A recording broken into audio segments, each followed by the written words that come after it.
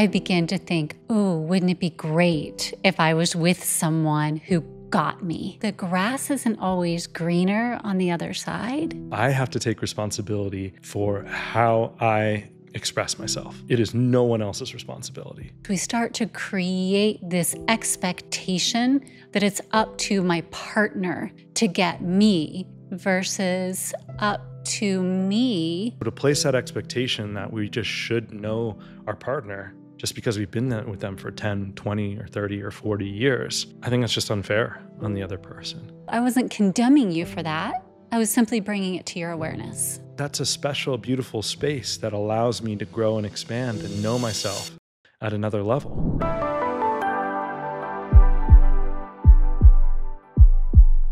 When it comes to relationships, I've been in relationships myself where when something isn't aligning, I begin to think, oh, wouldn't it be great if I was with someone who got me, who understood this part of me?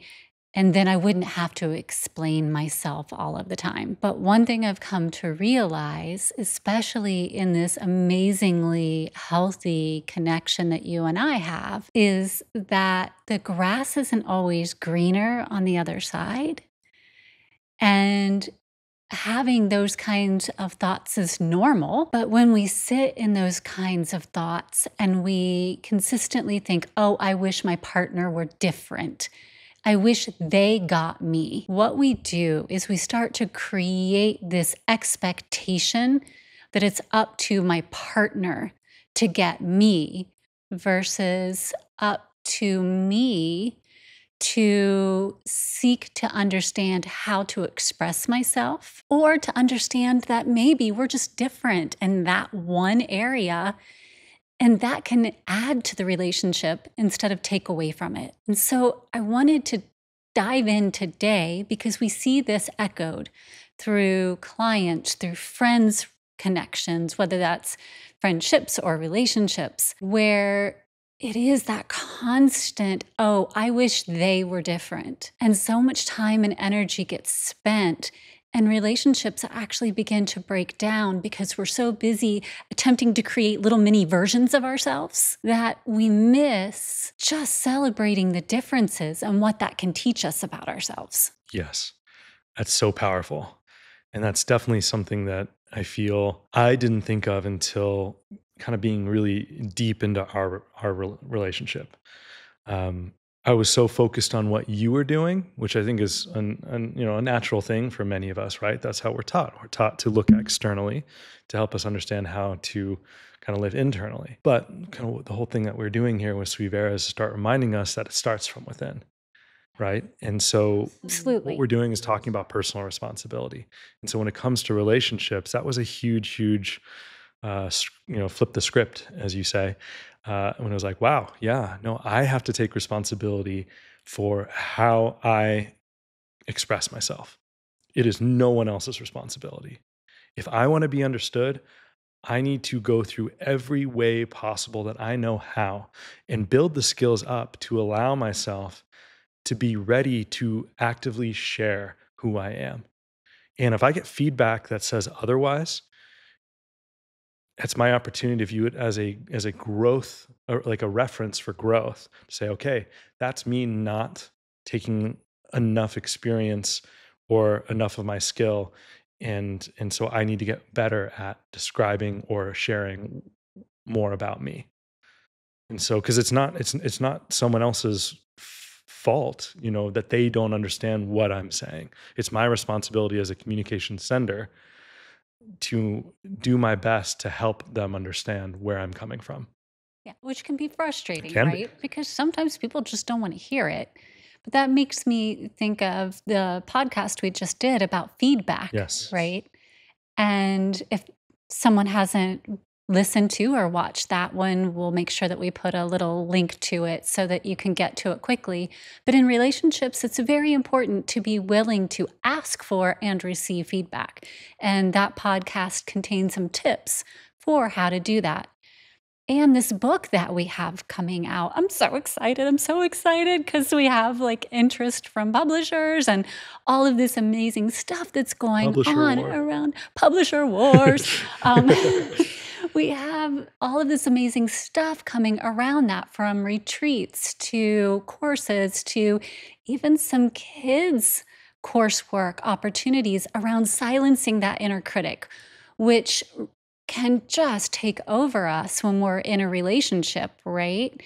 That inner critic just starts rising and our ego gets flared. And then we're like, well, okay, if I'm not understood in this relationship, then I'm going to go find one where I can be understood. And that can create conflict because ultimately, do you understand yourself first? How can you be understood if you don't understand yourself? And that comes back to it has to begin within. It's challenging, and I navigated this. And so that's why I feel like I can express it, because I know what it's like. And I know not everyone is a mini version of me either. But when you see patterns repeated over and over again in your friends, your clients, it tends to signal that we're all navigating some similar things here, right? And one of those is we desire to be seen, heard, and understood, but sometimes we don't see, hear, or understand ourselves first. And we're looking for someone else to see, hear, and understand us so that then we can get a clear picture of ourselves. And we really do that to our romantic partners. It's like, just get me. But then your romantic partner is like, I'm doing my best to, but it keeps changing. And that's because I don't know what I desire yet. So how can I anticipate that you will? Right? And that's in full transparency where we started, right? I was so focused on letting the external validate what I felt because I hadn't taken the time to get to know who I am. Just surface level, and so but I'm to me, I'm like, oh well, I've got, decades worth of experience of being me. So of course I know who I am. And then I realized that I had no idea who I am. And that is not a direct correlation. And so through our process of communicating to each other and learning about the relationship as a whole, first and foremost, not putting it as like you're a problem or I'm a problem, or it's the relationship as a whole as a problem. It was exact opposite. Is how do we curate this incredible connection that we have to bring the very best out of both of us? Yes. That's a great question. If we just started from that standpoint and then use that as a barometer, which is exactly what we've done for now coming up on a decade, but wow, does that change the dynamic completely? So anytime there is something of feedback or there is conversation around how we can get better, it's although we make sure we share it with each other that it's not coming from a negative place, but it's also just baked in that we know, like from our hearts when we share something, that it is not to tear you down, but it's actually to lift you up. And so that in and of itself is just an incredible foundation to just say, okay, hey, from here, as you said, I'm not going to go out and just start watering all the grass in different areas. I'm gonna like the grass is greener where I water it. So it's important to have these foundations to put the right flowers that you want to see, and then take the time to actually water it, so you can start to say, yeah, this is what I'm looking for. And by that, you mean nurture the Yes. relationship you're in, Yes. right? Thank you. Because Yeah, everyone's, I got a little I lost might in have that. been. So, yeah, if you desire to feel connected in your relationship, then you need to utilize the tools and plant the discussion points with the partner you're with in order to get that. Because if you just shift to a new relationship, along with that comes all the same things that you're navigating in your current relationship. Now, we're not saying every relationship is going to be great, right? Maybe there is a need to shift, But over and over, what we've seen are these relationships, these individuals move relationship to relationship to relationship and ask the question, why do I keep attracting the same type of relationship? That's one. And then also there's also these individuals who have been together for 30, 40 plus years. And now it's at a standpoint of like, oh, my partner is different than where we started, Uh-huh. which isn't necessarily logical because after 30 or 40 years, if we're exactly the same, that how are we growing? Right? Of course, Of we're going to course, be we're going to be different. different. I mean, we're different in the span of a year, oftentimes, right? And Right. so, if you compound that over 30 or 40 years, yeah, there's probably going to be a massive difference. We shift. I mean, our whole lives change during that time. So, being willing to view these adjustments first and foremost from the space of growth and expansion, saying, okay, well, maybe this is an opportunity to get to know my partner at a whole other level. Why is that a bad thing? Why does that immediately have to be a negative? Why can't that be a great thing? Why can't that spice up the relationship or create some new opportunity or pull the best out of you? If your partner is is is expanding or moving in a different way than you imagined, maybe that's an opportunity to grow as well. It doesn't have to be exactly the same either. It can be, you can run expansion in parallel, but it doesn't have to be exactly the same. So just because I really like pickleball now and I didn't 10 years ago, doesn't mean that, you have to be there, doing pickleball every single week with me. But you give me the space to do it. And then when we talk about it, you're engaged in it. And so that's exciting for me that we get to share in that, even though you're not participating at the same capacity that I am. Right. But we had to talk about Right. that though, That's right? true. And this is a tip for anyone who's looking for tips on how to get to this stage. And that's you were very excited about pickleball and you really wanted to share pickleball with me. You really desired me to enjoy pickleball the same way that you enjoy pickleball. And I really wish I did. Yeah. I do, because it looks so fun, but it's just not my thing. And not that I desired to suppress it in you, but when we would get together with friends, you would say, oh, they want to do a couple pickleball event and she doesn't know that she's good, but she's really good. And without meaning to, you were putting me on the spot to participate in something that I didn't really enjoy. And you'd say, oh, well, their partner is just starting out too. And so it's okay. You don't have to worry. But for me, I felt like I was consistently being put on the spot to engage in something that I had communicated wasn't really my primary interest. You didn't mean to be doing it. You sincerely thought I was really good at it in the times that I did play. So for me, I had to express to you, I know it isn't your intention, but your action is making me feel this way. Is there a possibility that we can change the action, not your excitement, not your love and adoration for me, but just the action so that I don't feel put on the spot? And what that did was open up this bridge between us where you understood I really appreciate the excitement. I really appreciate your desire to include me. All of that was incredibly meaningful for me. But the action of being put on the spot made me feel uncomfortable.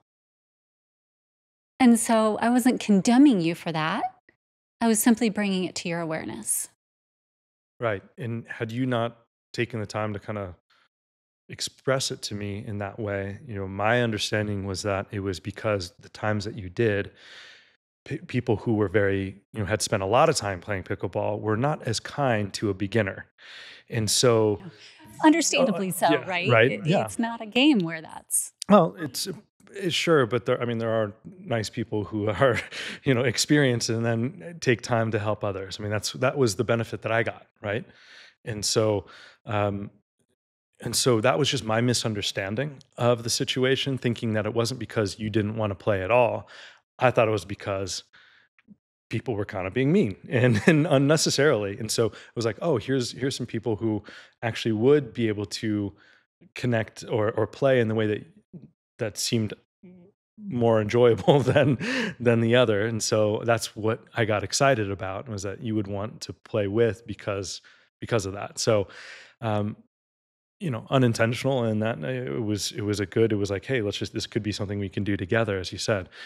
But if I was so focused on either, I just want you to do what I'm doing, because I'm doing it because we're partners, that's an unfair expectation to place on you.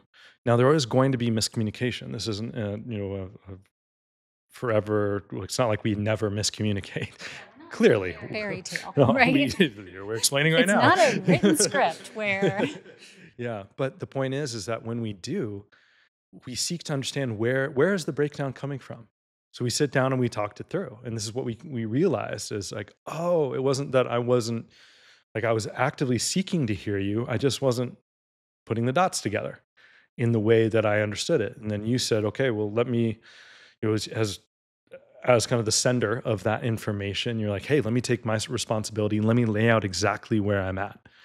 And then I was like, okay, now I get it. It's not any situation within pickleball. It's just you just don't want to play, and that's perfectly fine. Now I get it, and so now I won't put you in that position um, because we both took the time to understand where we were coming from and celebrated that, and that you don't have to do or be exactly the way I am, and vice versa.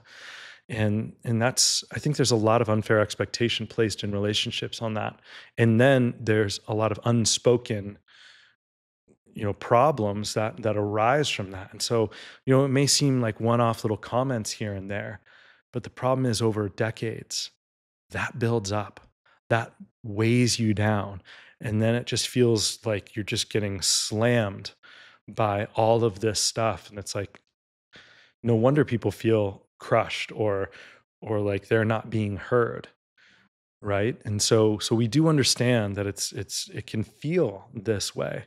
And so the problem is that when we get to that point, then it's like, how do we move beyond that when we feel like we've expressed everything, but maybe the reality is that we just haven't yet. yes.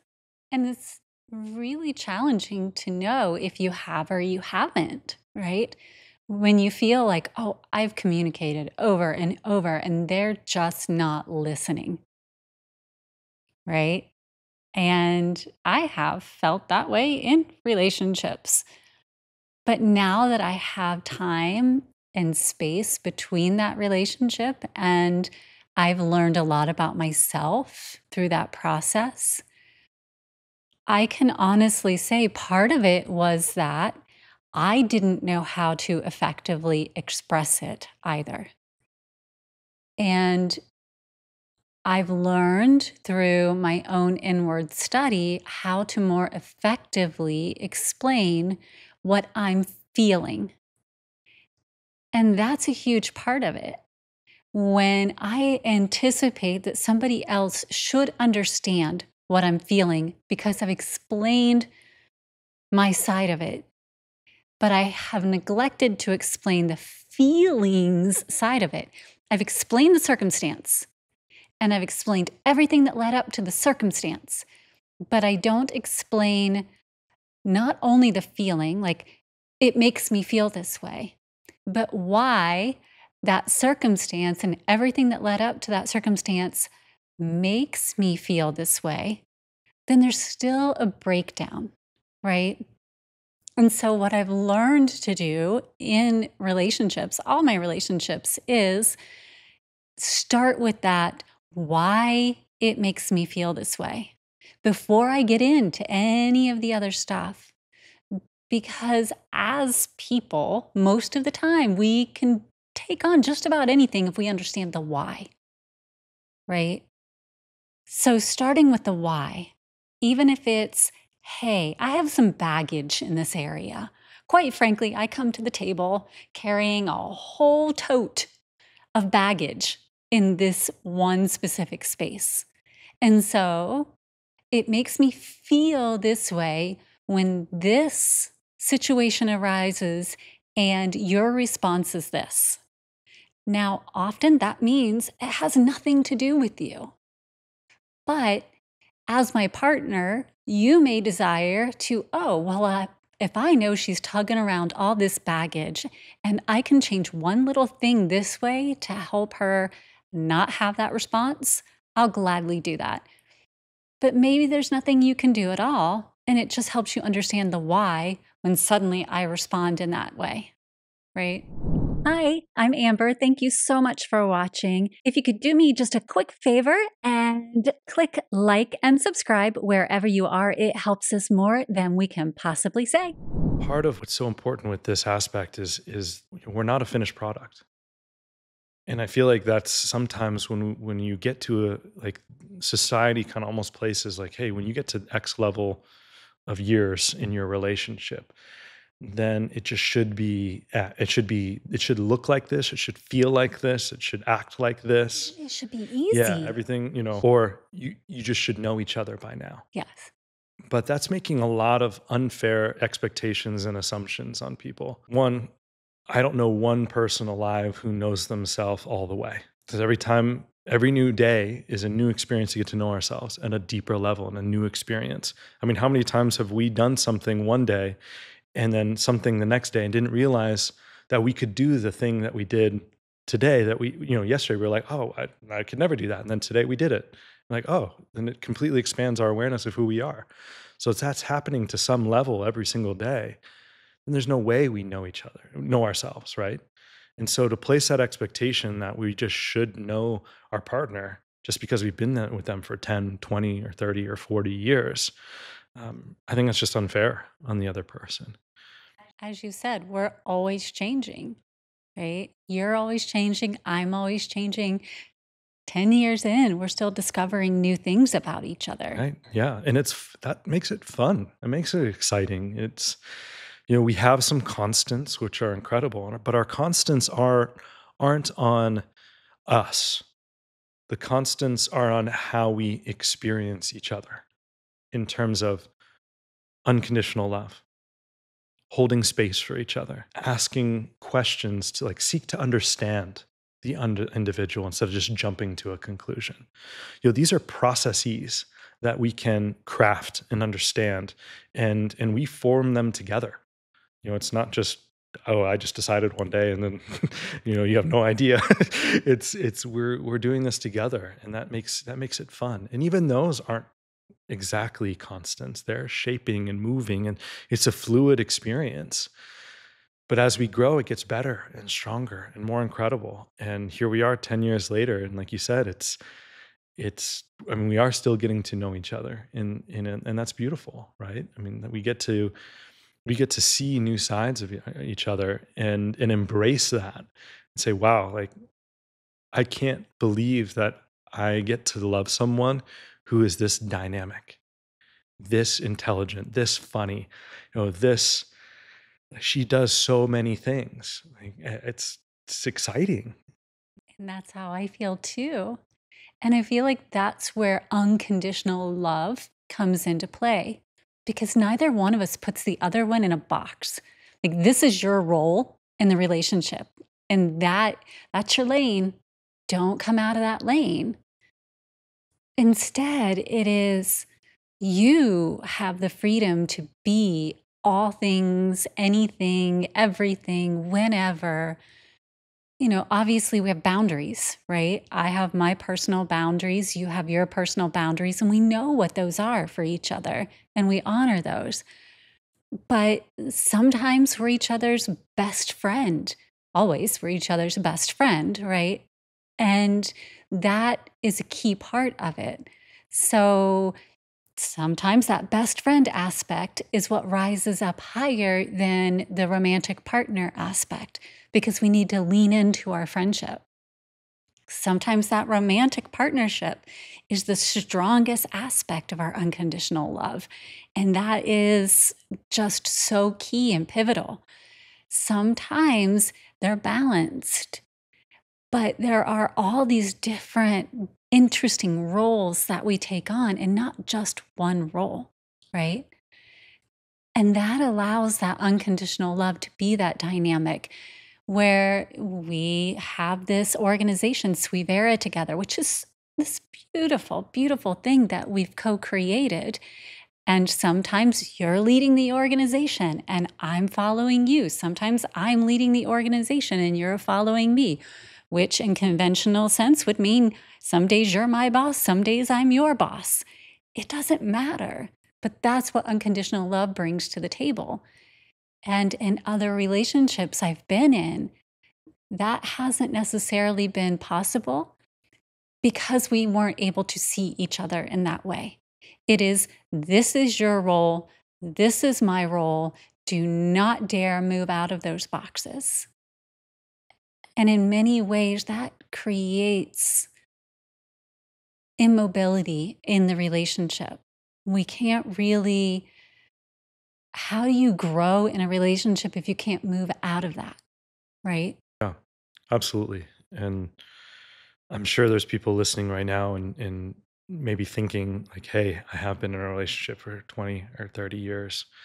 I feel like I've done everything that I know how to, um, but it's still just not a fit. And I think at some level there is a point where it's like, hey, that's okay. Yeah. That's we do sometimes we do shift as people and we do separate or it just no longer align as a romantic partnership. And that's the things you and I have talked about a lot. Like what do we do, right?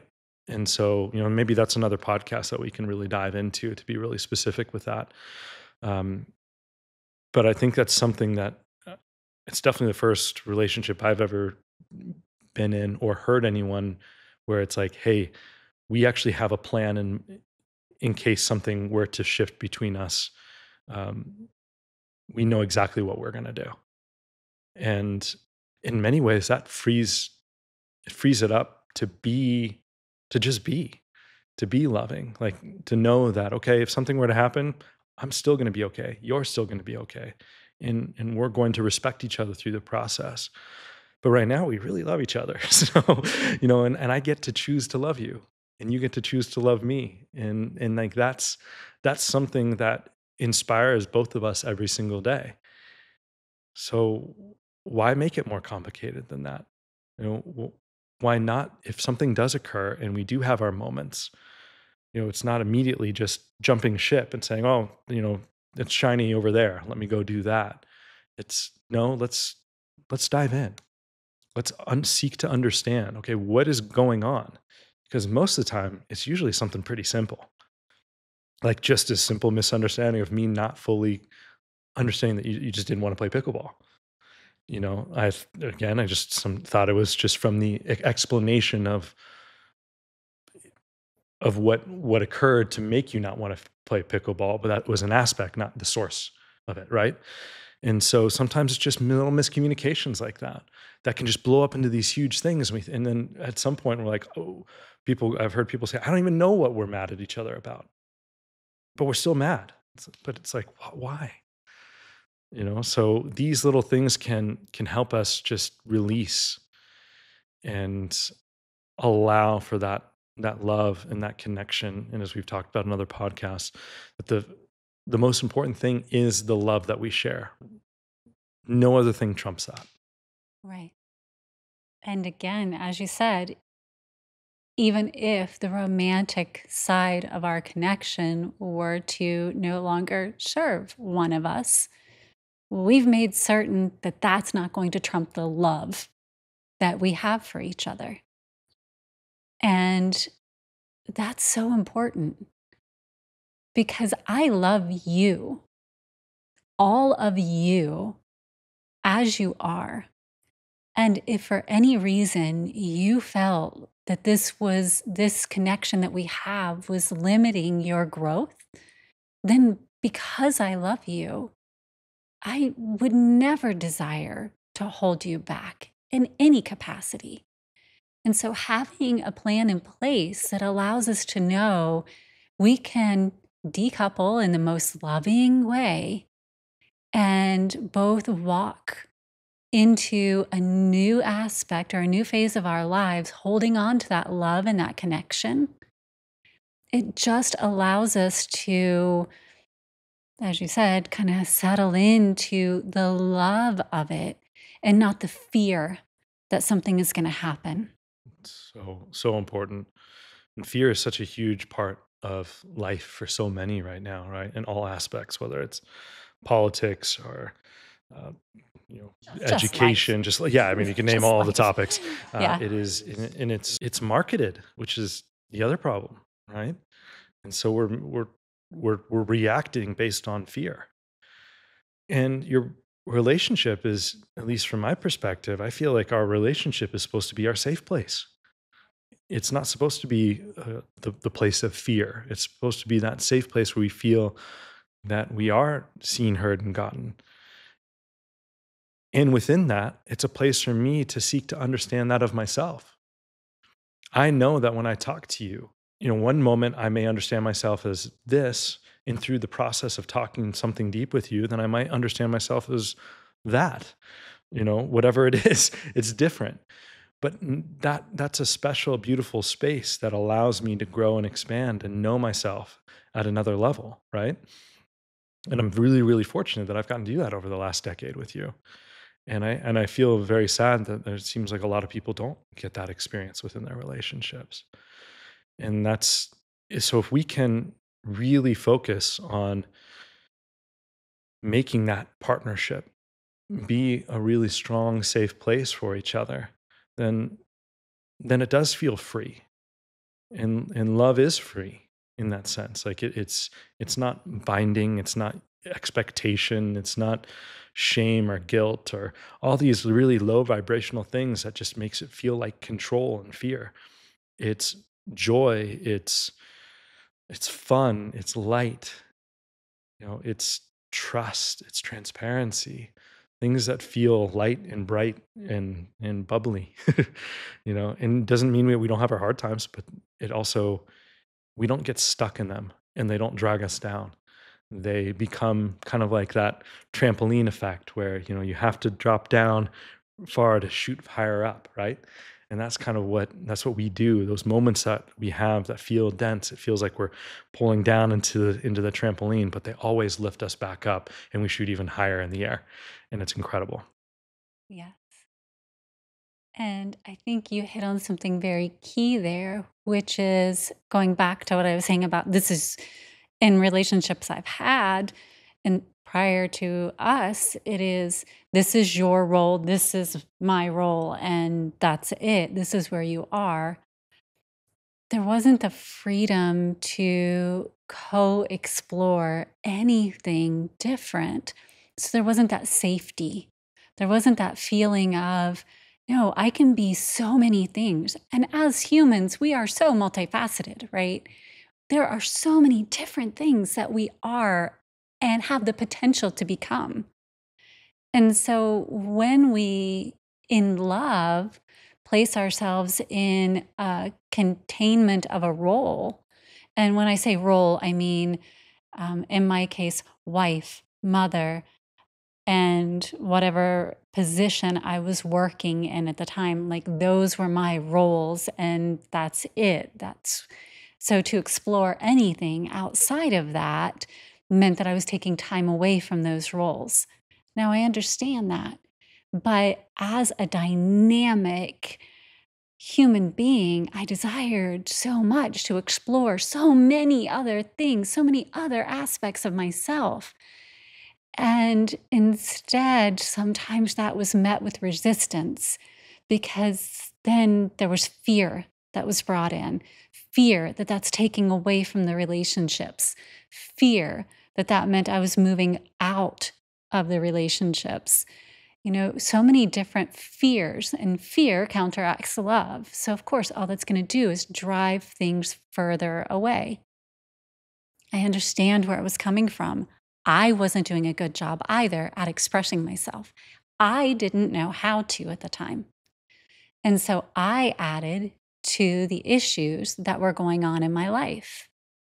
But simultaneously, if there was this container of unconditional love, of I trust in our connection, I trust in our love, and I trust that by you growing in your own knowledge and awareness of self, that will lead me to grow in my knowledge and awareness of myself.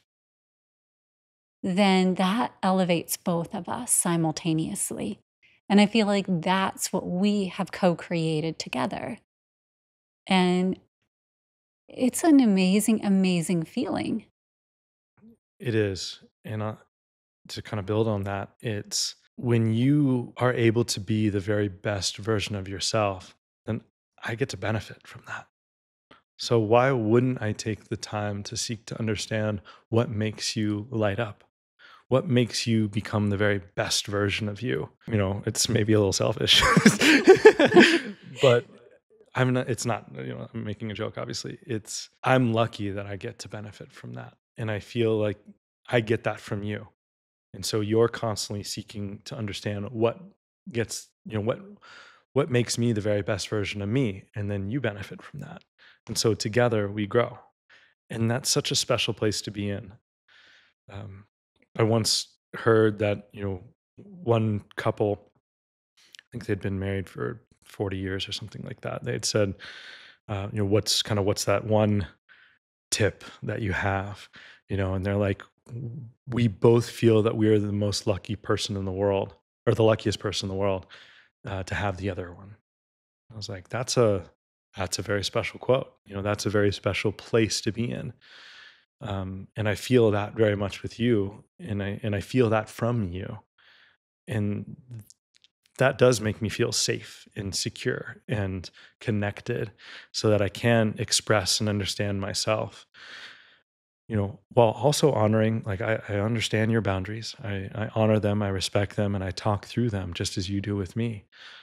But everything is a we, right? It is I'm getting to learn who I am and explore versions of myself. But I have the best person in the world right there with me to catch me when I fall and to cheer me on, as I rise. It's like, what, that's the best. I don't know anything better than that. And it just keeps getting better and better, because that's what we put our energy into. We spend, I've been in experiences, or I've seen a lot of other relationships where so much energy is put into drama and to fighting each other and to resisting and to controlling. I mean, if even just an ounce of some of that energy went into what we're talking about, all the other stuff just falls away. And so it doesn't feel like it's weighing you down. It feels the exact opposite. Yeah. And this is where I'm going to bring it back to silence your inner critic, right? Because that is a huge reason why we created this book first. We have a series of books that will be coming out over the upcoming years, but Silence Your Inner Critic is around building up that self esteem, that self knowing, not letting that inner critic kind of take control and direct how you respond to things, which by default, then if you're rising, I desire to see you rise. I don't feel like, oh, he's better than me now. He's going to want to leave me. I can't have that. So I need to make certain that I sabotage that somehow, because I don't want him to leave me, because somehow he's going to be in the limelight and I'm going to be in the shadows. And I've seen that happen too. So when we can understand our own inner voice and our tendency to the negative brain bias, and learn tools to begin to empower our inner champion and move through that, then we start to direct that behavior that might just be on autopilot and we don't even understand that it's happening. That was a huge thing for me as well, where I'm like, okay, now that I'm becoming more aware of my autopilot behavior, I see how much I co created what was happening in my life. And I needed these tools as much as anyone to do something about it. And that's what's in this book. And because I'm a true geek and loved superhero movies, it's written in that superhero narrative. So I encourage anyone who's listening to this to go to silenceyourinnercritic.com. We have free resources out there already as a pre-launch and really look into this. So It's only going to get better too. I mean, we have so much on the horizon with it, and so I I'm know. excited that we're talking about it. And um, I'm fortunate that over the last year, I've gotten to see it unfold from just us having a conversation, you bringing it forward, just having this great idea, and then to see you dedicate so much time and energy and love into this, and then through the process, you experienced life altering aspects over the last year. And so to watch you with this book, be able to go through these and then let the book, what you were writing, what you're going through actually support you, and then have that support the book. I mean, that was just such an incredible experience. And so thank you for being vulnerable and willing to share from your personal experiences as you were writing it, because it definitely helped through mine and it will continue. So, and plus I really love superhero stuff. So, that's just the Marvel DC in me is just like, yes, yes, please. It just makes it fun. Everyone loves the hero's journey in some way. It's why it's been a part of storytelling of humans for generations and generations. So, yeah, I'm excited for what's going to come. So, yeah. Lots of good stuff. Again, silenceyourinnercritic.com we've got meditations and workbooks and lots of fun things out there just because it is so helpful in relationships too. Any relationship, romantic, parent, child, you name it, it helps us really pull back. So, and as you said, there's lots of good stuff on the horizon where that comes from. We've put a lot of blood, sweat, and tears, and by blood, I mean paper cuts, a lot of blood, sweat, and tears into creating this. And now to see that we have interest, at first we thought it was going to be an independent publish, but we have interest. And that's all thanks to our community. We've had so many pre-registers. And on silenceyourinnercritic.com, you can still pre-register to save 20%. So if you're interested, this book is really starting to catch on and catch interest. So it's a great opportunity to go out and get that pre-registration, and then we'll see. There are going to be some cool announcements, I feel like, coming up soon. So just excited to share that with our community because it wouldn't have happened without them. So thank you, heart leaders everywhere, and thank you, Suivera community. Yes, I agree. And thank you so much for listening today. If you have ideas, things that have helped you in your relationship, what communication styles have helped you? What boundaries? What areas have you started to water the grass on your side versus the other side that have really supported your relationship?